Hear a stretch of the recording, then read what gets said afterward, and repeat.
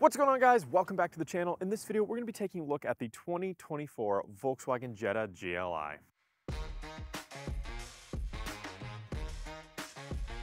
For those that are unfamiliar, the GLI is basically the performance version of the Jetta. So similar to the Hyundai Elantra N-Line or the Honda Civic Si, it just offers some more performance features as well as some specific accents that you'll notice throughout the whole vehicle that give it that extra sporty performance look. And you'll see a lot of those here up front. You've got this red accent trim that runs across the front. You've got your GLI specific badging. You've got these little red accents down here at the bottom of the front fascia. You've got red brake calipers as well. Some stuff on the inside, some GLI badging on the side. We'll take a look at all of that in this video, but let's just go ahead and start up front. You have a full suite of LED headlights here. You've got LED daytime running lights as well, and then you have LED tail lights in the back, which we'll take a look at in just a second. Here on the front grille, you've got some nice kind of hexagonal accents here. Like I said, that red trim piece, as well as a lot of chrome. Nice big Volkswagen badge here, body colored splitter, and some more air intake down here at the bottom. And then kind of a little interesting lip at the bottom of the front bumper. Some black accents here, gloss black, and then these little red accents around these kind of fake ventilation ports. They don't really have any pass-through or anything, but they look nice. Now, under the hood of every single GLI, no matter which edition you get, there's a couple different ones we'll talk about in a sec. You're going to get the same 2.0-liter turbocharged DOHC 4-cylinder, 228 horsepower, 258 pound-feet of torque, 36 miles per gallon highway. You heard me correct, 36 miles per gallon highway,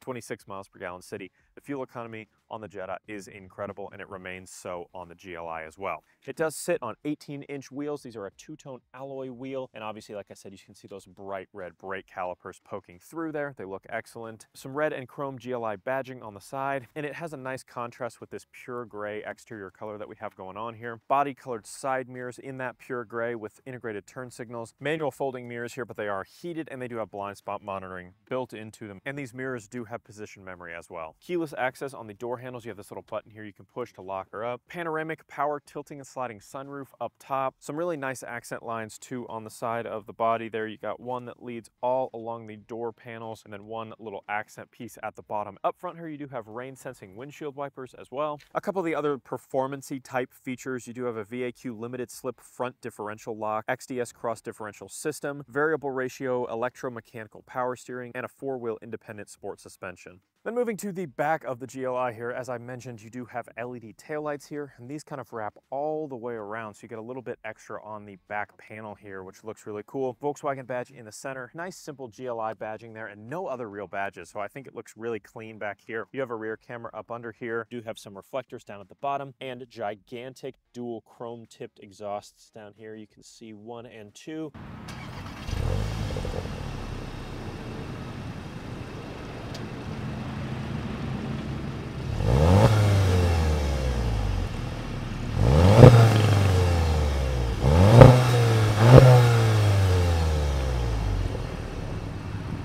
Bit of a diffuser at the bottom, this little accented plastic piece. If we go ahead and open the tailgate right up, it is not a power liftgate, just a manual liftgate here, but you do get a pretty decent sized trunk here. This has about 14 cubic feet of storage space. With the second row seats up, you fold those down, obviously you can get a little more, and you can see you get your cargo protection system, you know, organizers and things back here. Monster mats here as well that have your red GLI accent badging on them right there. You've got a roadside assistance kit right here as well, so this has things like jumper cables and a flashlight, a multi-tool, some little cones in case you have to stop on the side of the road, fix a tire or something like that. And then you also do get this little first aid kit as well from Volkswagen. So this has 77 pieces in it, and it has things like bandages, alcohol pads, scissors, tweezers, gloves, adhesive tape, and things like that, just in case you get a little boo-boo when you're driving. Then you can see all that storage space right here. You've got some levers you can drop your second row seats. And then if we lift up this back seat area, you do have a spare tire underneath, as well as all of your tools, which is great. And you can see your speaker system back here as well. That's probably your subwoofer right there for your speakers. But we'll go ahead and load everything back up, close her up, and hop inside. All right, so hopping inside the cabin here, a couple things really jump out. First of all of the red accents you're gonna get with this GLI package. Looks really nice. You can accent it also on the gauge cluster there, which we'll take a look at. So you've got a little accent here at the bottom of the steering wheel. You've got it around the shift knob here, a little accent trim throughout the cabin. So we'll go around all of it here. But starting over on the door panels, you have a little bit of a soft touch rubber up top. Then you have gloss black plastic around the most contacted area of the cabin. No! God, please, no! No! Then you have a little black accent piece, and although this is gloss black plastic, it kind of has some lines on it, like some gray and red accent lines. It actually looks kind of cool. I really like that. I'm not a big fan of like faux wood grain, and this is kind of like black wood grain faux, but it's probably meant to just more be sporty, but it kind of looks like some black and red accented wood, which I don't think exists in real life, so obviously it's fake. But you've got a little bit of leather here at the bottom with some accent stitching here that is red, and then all of your like handles and knobs and everything are all plastic, and it's pretty much plastic from there down. You do have a little bit more of an accent here on the armrest portion, so you don't have to put your arm on plastic, but then like even the speaker grill at the bottom is just plastic there. And that same kind of theme of that hard black plastic basically is everywhere in the cabin from about the bottom of the infotainment center down. Everything up top is a soft touch rubber leather feeling material with some accent stitching, and then more of that accented black and red plastic here as well. Now moving on down from that, you do have more gloss black plastic around more of the most contacted areas. But then they do a smart thing where they just put matte plastic that is black around the buttons and push to start engine here, which I can really appreciate. Then more black plastic here around your cup holders, and it's all pretty much like a thick molded material. Like, it's not very premium feeling. This is a performance style vehicle, but it's still relatively affordable at $34,000. So you're not going to expect the highest quality materials at this price point. Now the steering wheel is nice. You do have a leather wrapped steering wheel here with some kind of perforated grips for these handles here, flat bottom to it. Then you have your touch capacitive buttons on the left and right side. So if we go ahead and turn the car on, you can see those. They actually illuminate through the steering wheel. You've got your adaptive cruise control and your travel assist over on this side, which I love travel assist. We'll take a look at that in the test drive portion. And then you can control your driver information display using the buttons right here. And then you can turn your heated steering wheel on as well. But then past the steering wheel here, you do have the Volkswagen Digital Cockpit Pro. This is a 10.25-inch driver information system, fully digital, but you do have two little analog bits on the side that show you both oil temperature and your fuel remaining, and then you get some little lights on the side as well. Looks like the engine light's on, but that is surely just because I'm in accessory mode. There's nothing wrong with this brand new car. Well, there is one thing, and I'll talk about that in the test drive. But if we go back to the driver information display, you can switch through all of these different views. So you have a couple different like gauge layouts, like more information, less information. You can do analog looking gauges on the digital display, which I think look really nice. And all of the little accent colors and things can be customized. And I'll show you how to do that in just a sec. But then if you use the little buttons on the side, you can actually switch through what information is in the middle. And that gives you things like, you know, your navigation, your vehicle status, driving range, assist systems, you know, all that kind of stuff is going to show up on that display. Paddle shifters here on the back, lights, wiper controls behind the steering wheel, and then you do have another little lighting controller over on the left side of the steering wheel. But other than that, there's really not any buttons or dials over on this side. One vent here, two vents here, and one vent there. And then if we move on over here, you have an 8-inch infotainment display, and this has all of the kind of standard things we come to expect from a Volkswagen infotainment system, but it is not the most up-to-date system, right? This is the one generation back system. Still works great. It's a good system. It still looks good. Honestly, it hasn't aged poorly at all. It's not the newest one that Volkswagen has on, you know, most of their up-to-date models. I'm sure when the Jetta gets refreshed and has that updated system, the GLI will be right behind it. But for this generation here in 2024, you have this same MIB system, but it has radio, Bluetooth, Apple CarPlay, Android Auto. You've got on-screen climate controls, you know, Wi-Fi hotspot. You can see your very, very low quality backup camera. That's something I really hope they fix in the next generation. And then you have a Climatronic dual zone climate control system, so individually adjustable driver and passenger, and then you can sync them up if you want to. You also have heated and ventilated seats for driver and passenger, which is awesome. Past that, you do have a Qi-enabled wireless charging pad here, so you can drop your phone right down on that, get that thing charging, and then two USB-C ports as well, plus a 12-volt outlet right here. This is kind of the old style, you know, plugged 12-volt outlet. That brings me back. Push to start engine button here, and then you have your 7-speed DSG automatic transmission with Tiptronic here and sport mode as well, and it is leather trimmed at the bottom with, like I said, that little red accent that runs around it, and then red accent trim down the center. Electronic parking brake. You can change your drive modes right here between eco, comfort, normal, sport, and custom. Have your auto start stop engine disable button, and then you have your traction control button here as well. Two cup holders and this weird little slot for something. Let me see if a chapstick fits in there. You can fit almost two chapsticks in this little spot. And then right here on your leather appointed armrest, you can lift that up and you get a nice deep pocket with an additional USB-C charging port. So lots of charging ports here, and then just your traditional pretty decent sized glove box here.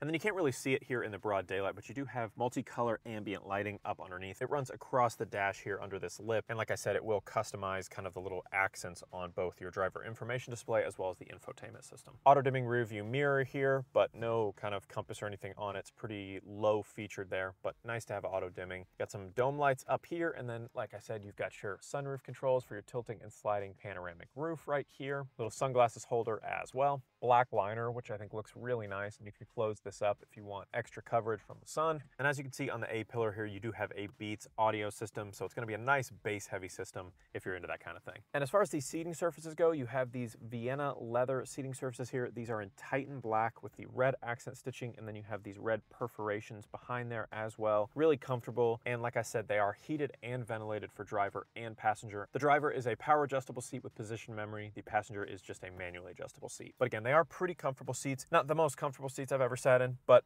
you know, for this price point, very comfortable. So then hopping here into the back seat of the GLI, you actually have a really generous amount of passenger volume back here. I'm pretty impressed by it. I had my seat basically to where I'd have it as a 6'1" driver. I might scoot it up a little bit, but you know, I've got about 2 inches of rear leg room here. You can tuck your feet up underneath the seat. You've got great headroom here with this nice hump in the roof here. The shoulder space isn't great, but it's what you'd expect at this size vehicle. You fold this center console down, you'll get an armrest and 2 more cup holders here. Now, you do have a pretty large transmission hump right here. It basically makes your, you know, third seat of this 5-seater almost unusable. So I would basically say, unless you have a really tiny kid, that this is not really going to work for even 3 children. It's going to be pretty cramped, but 2 kids, no problem. I mean, you can see if I scoot over here and I put my feet on this, I mean, that's just crazy. That's just not comfortable to sit at all. You could put your foot on either side, but then again, it's just not great. You don't have any vents back here, and you don't have any outlets as well, so you're pretty much stuck. No map pocket on the back of this seat, but you do have one on the back of the passenger seat. We've got some speakers over here on the door panels, but then it's pretty much just black plastic all the way down this entire door panel. Handles, hooks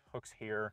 Then you've got some lights there as well. Pretty spacious, honestly, for 2 passengers. I'd only recommend 2 passengers, no matter kids or adults. All right, let's take the GLI here for a little test drive. Get a start up.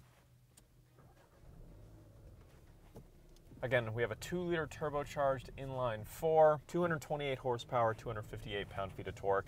And definitely what I've noticed just in driving it around for the beginning portion of this video is it is on the noisy side. Both engine noise, road noise, wind noise is a little bit high. We'll do a decibel reading here in just a bit and get actual numbers behind all that, but you can hear it even right there. Let's go ahead and get an acceleration. It's got a nice beefy sound, right? This is the performance version of the Jetta, so it's gonna have that extra little oomph, that extra little grit to it, and you can definitely tell it has that. It sounds really nice. Like, that sounds good. All right, let's get our first dB reading here at city speeds.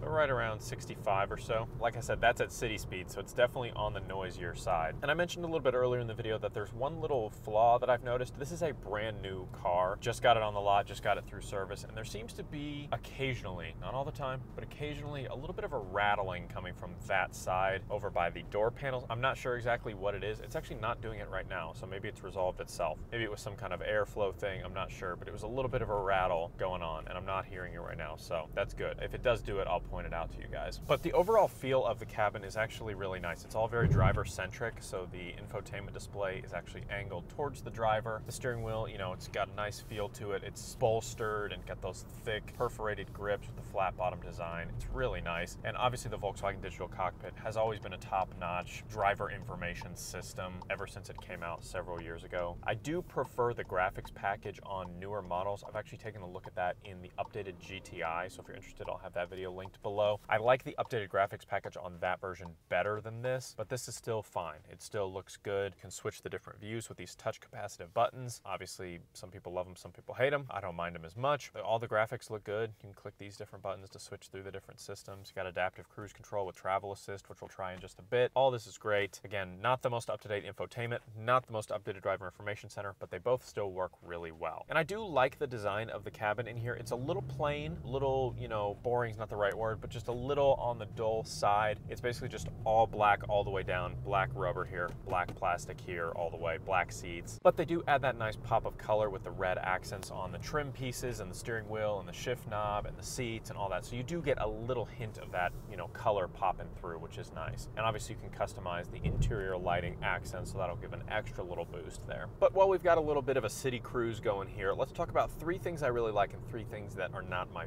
favorite. Let's start off with the 3 things that I really like. First and foremost, I love ventilated seats. So the fact that this has ventilated seats at this price point at $34,000 is super nice. I've had these on all day. It's a nice toasty 77-degree day today, and so I've had these nice cooled seats on to help keep me less sweaty, not completely, but a little bit less, which has been really nice to have. So I'm a big fan of that. I also really like the design of the exterior of this vehicle. I like the little red accent pieces. I think it looks really sporty, and I really like having the red brake calipers popping through on those two-tone alloy wheels. It looks really nice. And then finally, for number 3, it's really fun to drive. And I think the normal Jetta is actually pretty fun to drive as well, but having this, you know, little boost in horsepower up to 228, having that extra torque, having the nice kind of loud, beefier sounding engine, those dual exhausts really putting in work. It just sounds beefy, and you can get a really nice sound to it. I can roll down the window a little bit, give it something. You can hear that turbo spool. It lost traction there a little bit. That was weird. It like skipped a little bit, but you could definitely hear the turbo there. So now 3 things that I don't like as much. First and foremost, I don't think these seats are super comfortable. They're not uncomfortable by any means. You're not gonna get in here and go, ugh, I just hate this, but they're just not the most comfortable. But it really helps to have that ventilated option I mentioned in the Pro column. And if it's in the winter or just a little bit cooler out, you can pop those heated seats on. That's great.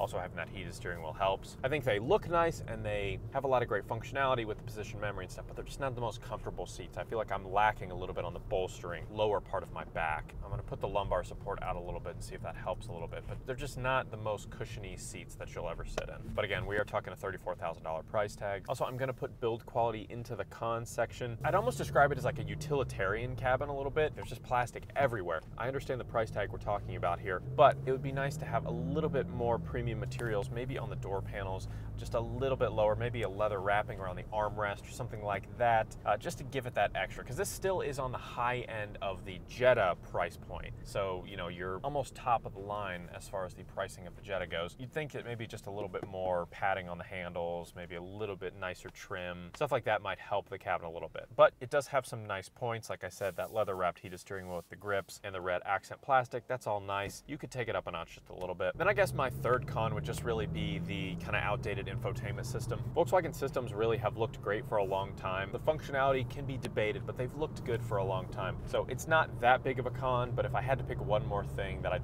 put into that lower tier column, I think it would just be it needing a little update there, which I'm sure is coming when the Jetta gets redesigned. Let's go ahead, hop here onto the highway, give it a little juice, and we can get a decibel reading here at highway speeds.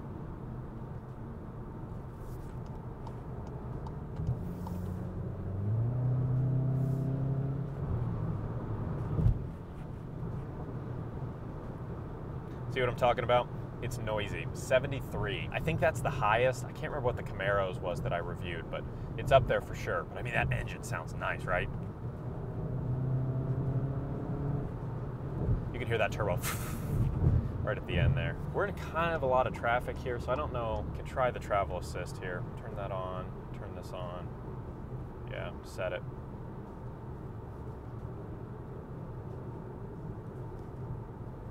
It is going. So it's keeping me in the center of the lane, keeping me pretty far away from these cars in front of me. I'm gonna go ahead and switch lanes. And it's gonna slow me down even more because of this car, but it's keeping me in the center of the lane. It'll speed me back up once this car moves. So So this is a great driver fatigue assistant, and I've always liked Travel Assist. It works well on pretty much every car I've ever tried it on. It's not going to take you around anything crazy, right? It's not going to take you like city steering or anything like that, but I mean, you can see even taking me off the ramp, like it's turning me pretty significantly. So on the highway, you're not going to have any problems using this system. It's going to work great for you. That's in sport, so let's switch the drive mode to normal. Let's see the acceleration curve here. It still absolutely goes, man. I almost like that better than the sport. The sport's kind of jerky a little bit. That was really smooth acceleration. Got up to speed real quick. All right, now that we're sitting at idle, let's go ahead and get a dB reading here.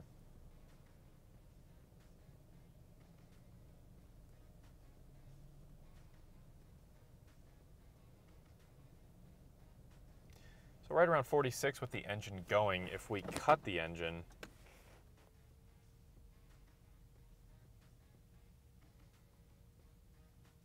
right around 40 or 41. Yeah, it's really quiet, honestly, at idle when that engine really turns down a little bit. And again, I always mention knowing your audience, right? People are buying the GLI because they want a performance version of the Jetta. And when they want a performance version, they want it to sound like a performance version of the Jetta. I think they do a good job. While it's not the most quiet on the highway or overall road noise, a lot of that is because of the engine just being that beefier sound to it. I think if that's what you are wanting, that extra road noise, you want to feel connected and all that kind of stuff with that louder engine, you're going to go with the GLI, and it's definitely going to quench that thirst. But let's go up to one of these kind of windier roads and kind of feel how the steering is. It's felt pretty good so far. It's definitely more sporty. You definitely feel a little more connected to the road. It's not as smooth, a little bit bumpy. If you want a performance model, that's what you want.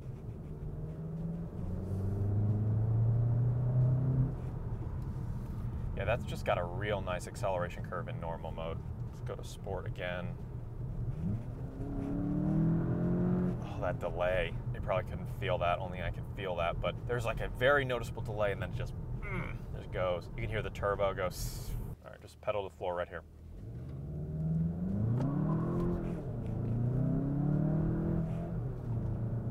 So that was 0 to 45. I don't know if you could hear it, but I lost traction and the little traction control thing popped up and you could hear it. It's front wheel drive, so you can feel the wheels like losing traction as it's trying to get grip, but then once it grips, you just absolutely go.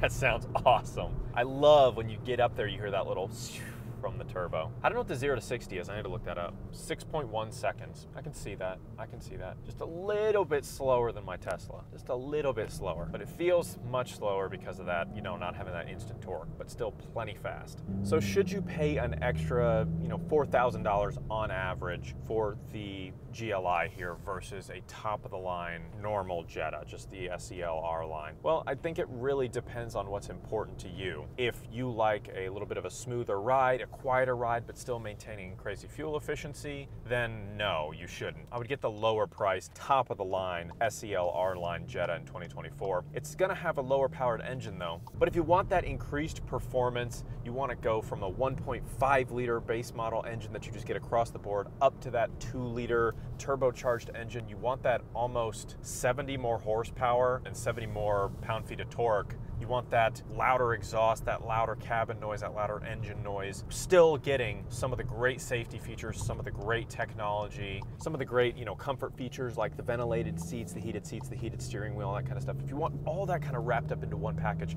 it's going to cost you, right? It's going to be around $34,000 on average for this GLI versus, you know, around $30,000 for a top-of-the-line, you know, standard Jetta. So it really just depends on what is important to you. And of course, I can't make that decision for you. You'll just have to, you know, go test drive them and see. If you want my opinion and I was choosing one, I think I'd probably go with the GLI if I was choosing directly between the two. And I think it's just because it's more fun to drive. Although it's tough for me because I don't particularly like cars that are loud. And this car obviously is going to be louder than your standard Jetta is going to be. It's tough, but I think I'd go with the more engaging driving experience that you get here on the GLI versus the standard Jetta. But I'd probably be debating it because I do like that smooth, quiet ride. You really can't go wrong either way. It's going to really be up to you guys what is important to you and where your priorities are when purchasing a new car. They're both great and I've enjoyed driving both. I've also reviewed the most recent Jetta, so I've got a link down in the description if you want to check out that video. But drop a like if you did enjoy this video, leave a comment down below and let me know what you think about the GLI and which one you'd pick between the standard Jetta and the GLI. And don't forget to hit subscribe so you don't miss every single new video the second I hit publish. We'll see you in the next one.